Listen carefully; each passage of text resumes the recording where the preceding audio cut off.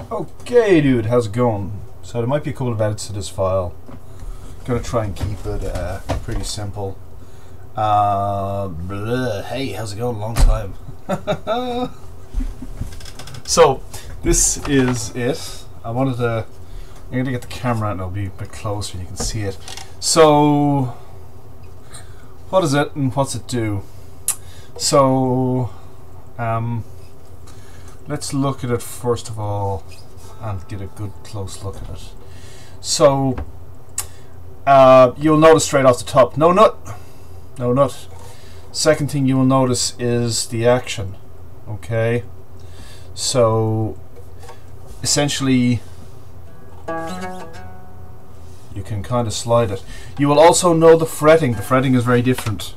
So this is a diodotic scale, I believe that's what they call it, and it's do, re, mi, fa, sol, la, ti, do.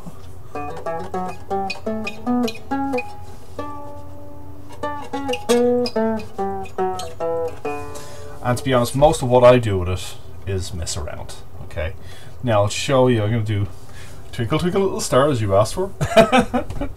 So we'll see how that goes. Okay, back in a while.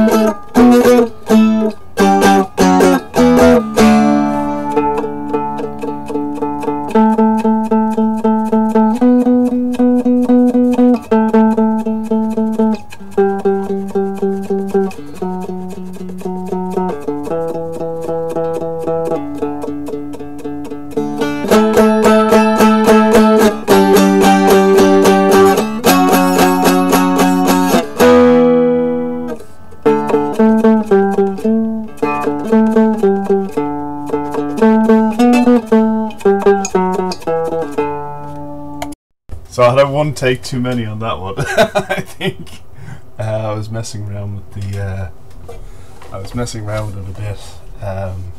They give you a little booklet that comes with it, and inside the little booklet has "Happy Birthday," and of course, "Twinkle Twinkle Little Star." So no, okay, so what do I use it for and why do I have it? So I have a ukulele there, and I was kind of like, basically trying to find something to do with my hands, especially when I'm on calls, remote call. It's actually the top string, so it's D, A, and then you have a dual high note. So it gives you that double harmonics for, you get off a thing. It's actually really, really weird. So you have 4 strings, D, A, D, D, Da. You can't actually play a C chord on it.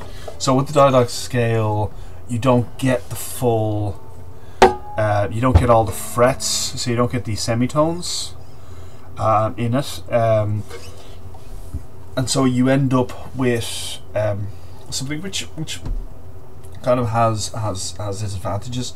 I believe they call it, it's actually called a stick note or something like that is the actual name of the family. The tuning is from it's kind of a bit of a hick instrument. It's known for playing it on your lap. I forget the name of it now, but essentially, and it kind of doubles over onto itself. It's really loud. Okay, I told you earlier on about the action in it.